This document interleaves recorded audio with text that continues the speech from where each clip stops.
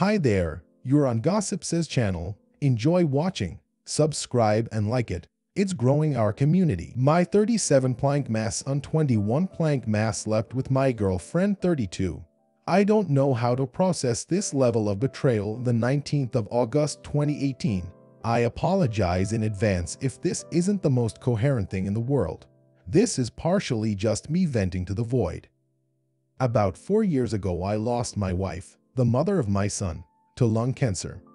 We had been together since we were 14. It was the darkest time in my life.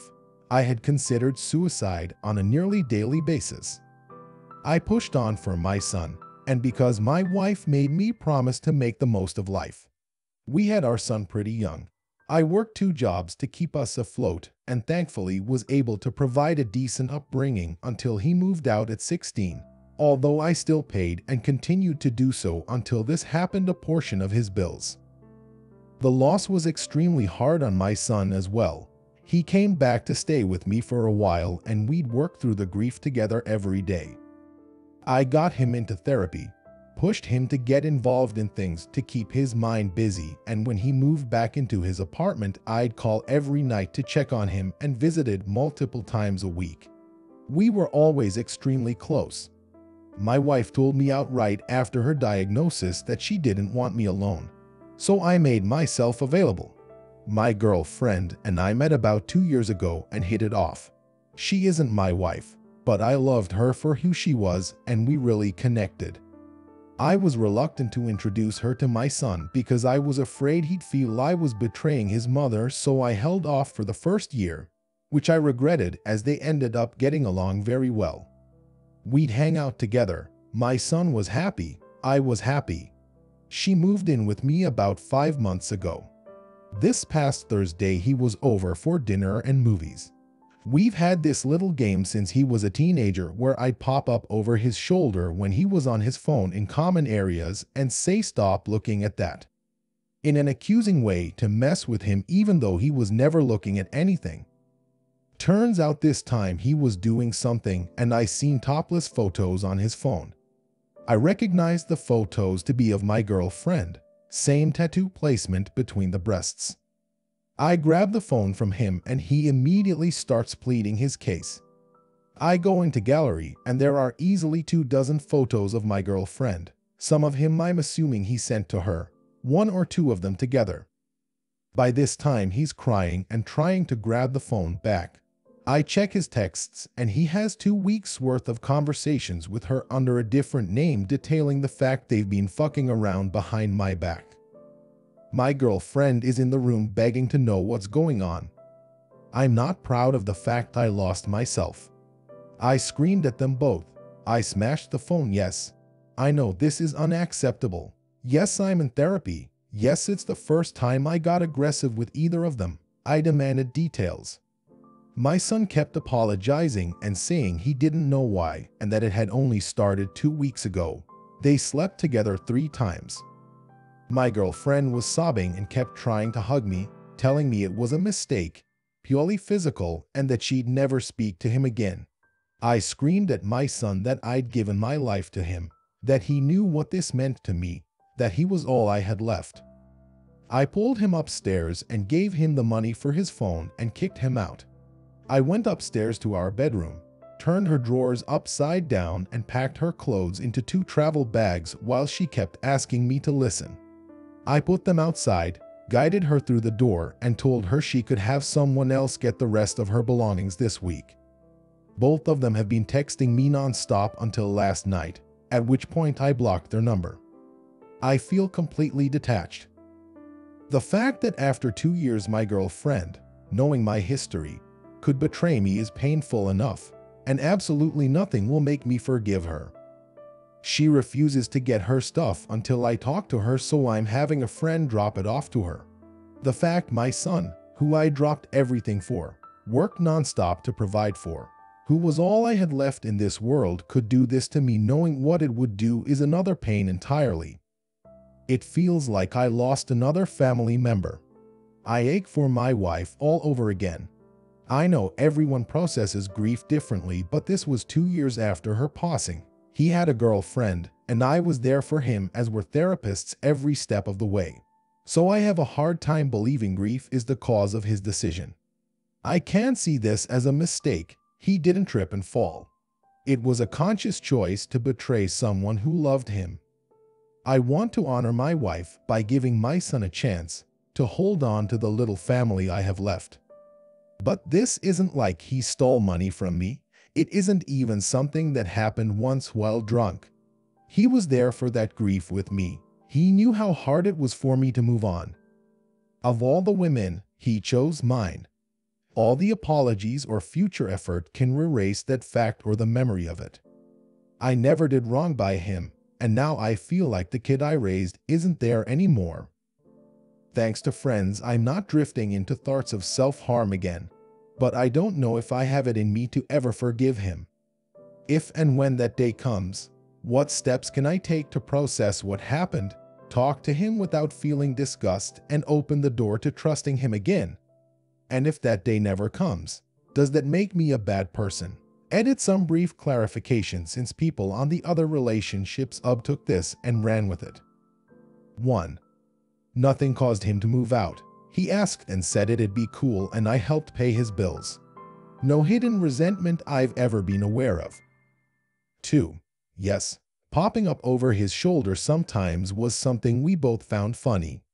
No, I wasn't actually trying to invade his privacy. Yes, he was a part of the joke. 3. Yes, I know I was aggressive. I paid for the phone and will be discussing it in therapy. 4. Yes, I know this sounds like something out of a movie. It's not. Told her. Lost my wife 4 years ago. Just me and my son ever since. Found out he's sleeping with my girlfriend. Feel completely empty inside. Need some sort of comfort or advice on how or if this can ever be fixed between him and I. And if that doesn't happen, will I ever feel whole on my own again? Update. My 37 plank mass son 21 plank mass slept with my girlfriend 32. I don't know how to process this level of betrayal. The 23rd of August 2018. First off, I'd like to thank everyone for the enormous outpouring of support. I've had numerous people offering to their well wishes privately and such compassion from those who commented. I believe it was this support, as well as that from my friends, that kept me from doing anything stupid. I'll try to keep this as concise and short-sentenced as possible. It's been a busy couple of days, to say the least. I unblocked both their numbers shortly after posting. My ex called again that night, which I answered. I told her if she wasn't calling to make plans to pick up her stuff, I was hanging up, and we decided on the next morning. I called a platonic female friend of mine that night and she agreed to be at my place before my ex showed up as a witness.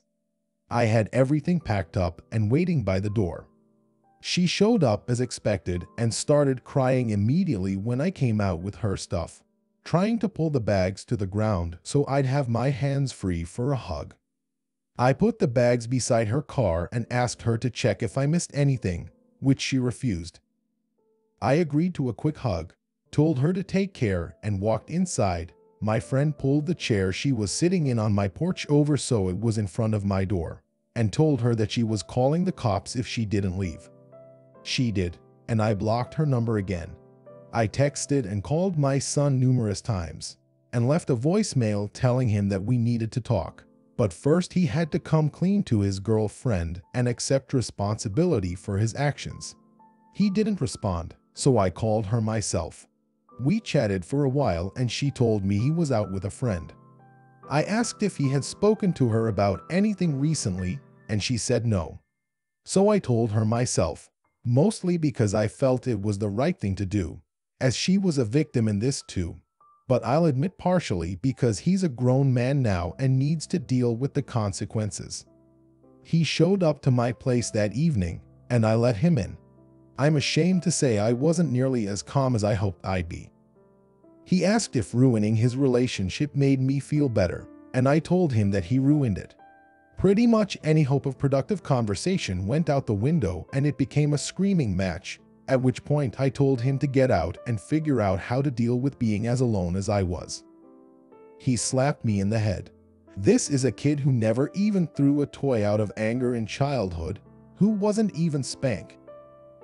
As disgusting and twisted as it is, this exploded into a physical fight with me being struck in the face multiple times while trying to restrain him, as I didn't have it in me to hit him. My son very much not being a fighter, while in my younger years I very much was, until I took him off his feet and held him to the floor. I've never felt that level of rage before, how incredibly overwhelming it was. When I seen the fear on his face, I let him up and sat beside him on the floor. I told him to get out. He started crying and told me that his mother would be ashamed of him. This made me break down, pathetically so, and realize how fucked up this wild thing has been. I agreed that she'd be ashamed of both of us, and we hugged while he cried into my chest, something he hasn't done since my wife passed. He asked if it was too late to talk, and I told him it wasn't. I cleaned myself up. We sat at the kitchen table and talked. He told me that he'd stopped therapy a while ago and lied about it, because he felt it wasn't helping. He told me that he was hurt when I kept my girlfriend from him the first year, because although he knew it was to prevent him getting attached if it didn't work out, he still felt excluded. It came out that he hid a very well-concealed alcohol problem from me and even his girlfriend. He told me he didn't sleep with her despite me, that he was just feeling lost and he made a stupid choice. I asked him why he couldn't have been honest with me before it came to this, and he told me he didn't feel like he could be honest with himself anymore. We cried together again, prayed together despite neither of us being religious, looked through family photo albums together. We discussed the road forward, and we agreed that the loss we both felt went far deeper than we thought. We decided on attending therapy together. We're going to look into support groups both for his drinking and other families dealing with loss. And now that he's without his girlfriend and I'm aware of the extent of his issues, I agreed to let him move back home with me so I can make sure he attends his appointments and avoids alcohol. And hopefully so we can bond again, with the stipulation that any more violence and he's out the door. He asked me if I can ever forgive him, and I told him honestly that I couldn't, but he's still my son and I love him. And I reminded him of what his mother told him when he was a kid, that everyone messes up. It's what you do afterwards that makes the difference. I'll never forgive what he did, but if he learns from this and becomes a better person, then I can forget it and have a great relationship with him regardless. Aside from the fact my lip resembles the mouth of the vampires from Blade 2 for now, which has prompted concern from neighbors and friends, the past 2 days have been great. We've been talking, we cooked dinner together, we've gone on walks, and we're set to start looking into professional help this coming week. He's incredibly apologetic and has a tenderness I haven't seen from him in years. I have no illusions about the amount of work to be done or how serious this incident was, but I'm feeling very optimistic about the future. Till Drex is out of my life for good. Son was left by his girlfriend, which led to a physical confrontation and an outpouring of honesty. The road ahead looks like it'll be long and full of hurdles, but we both seem committed to each other and getting through it together. I 30F resent my partner 31 meters, and I can feel myself unloving him. I'm starting to unlove my partner, because I have resentments that I don't know how to deal with. My therapist has all but told me to dump him, have an abortion, and move on. To be clear, an abortion is off the table no matter how stuck sad I feel. We met online, and after talking online for a good 7 months we met. He came over and just never really left. We never made a relationship official, so my kids were never exposed to any amount of intimacy between us. He was a family friend sort of dynamic. Fast forward 6 months on which we are doing absolutely everything together, supporting each other through work and school, camping together. He has suddenly started leaving for long periods of time, visiting people without contact. Sex went from every night before bed to once every 2 to 3 weeks. Earphones in all the time, and just a general feeling of I'd done something terrible. Suddenly he just updates his profile to being in a relationship with a girl he's never mentioned to me. And in a private conversation he tells me, "My last really messed me up. It took me a while to figure out what I wanted, and it's not you." I told him to come get his things, packed up absolutely everything in boxes, and waited 3 days until he showed up at 5 a.m. His girlfriend went to work, and he'd come to get his things. I asked him to be decent human to my kids and say bye to them at the least. He did. I found out I was pregnant in this weekend and decided not to say anything. There was a 50-50th chance it wasn't his, as I had a long-standing FWB I was still seeing. I went out and bought new bedding and rearranged my room, trying to heal and purge. A week later he tells me he's dumped him for some other guy and asks to cuddle. I'm weak, and I did. As I was starting to show, I shared with him about my pregnancy and point-blank told him he's a possibility. We had already agreed we didn't want kids together, but he took it well. I allowed him to stay so that he could know the baby if it was his. Still, he's telling me he doesn't want a relationship with me, which is fine, but I had substantially pulled back, respecting that I'm not what he wants, and stopped seeking out any affection or fun or connection. We go on like this until the baby one is born. We do an at-home DNA kit, and it's determined to be his. During this time I had named him the name I chose on my own, because we can't be adults and have a real conversation.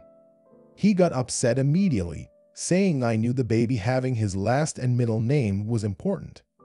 Really, he told me about having that conversation with his ex who he had a kid with and assumed I was going to internalize that, as he was telling me my baby fell into that as well. We weren't in a relationship, so I really just took it as him sharing life experiences with me around naming drama. A month after baby one is born, I get an apartment that I'd applied for, and I send him a message. I would like to find an arrangement for you to continue a relationship with baby, but without you living with my children. And he sent back a message saying he'd be gone by the end of the night. He came back from work, ignored me, and packed. I'm assuming he couldn't find somewhere to go, and he asked when I wanted him out. I told him I didn't wish him ill. We just wanted different things he had until my family moved. 2 days later, he asks what a relationship changes between us. We're now in a relationship, but he continues to be on dating sites and chat with women because his ex messed him up, and he doesn't value monogamy. I do all the childcare, cooking, cleaning, DR appointments, daycare, searching, grocery shopping, kid events, photos. Everything. He literally walks in the house, throws his stuff in the closet, 30-minute poop, gets high, gets on his video games, and plays on his phone until dinner. I don't mind doing all the cleaning, groceries for the most part. I declare that I am doing all the child labor, and I'm pregnant again with another of his children. As long as there's some type of adult moments. We do anything together, don't have conversations, don't have sex 1 to 2 weeks. He continues to be on his phone during dinner. He leaves as soon as he's done, and goes to bed when I put the baby to bed at 6. I attempted to have a conversation in which I am asking if we can be intimate more often, and he complained about being the only person initiating. I don't know how to. To be honest, I have so much sexual trauma, but I reciprocate the interest every single time he does. I feel like this was the straw that broke the camel's back. I felt my whole body respond in disassociation. Talking with my therapist, she's telling me that he wants me to initiate, and that's just how he chose to tell me. Learning to initiate is not a priority for me, and I feel like I do absolutely everything else for this man. He can't do this one thing for me consistently,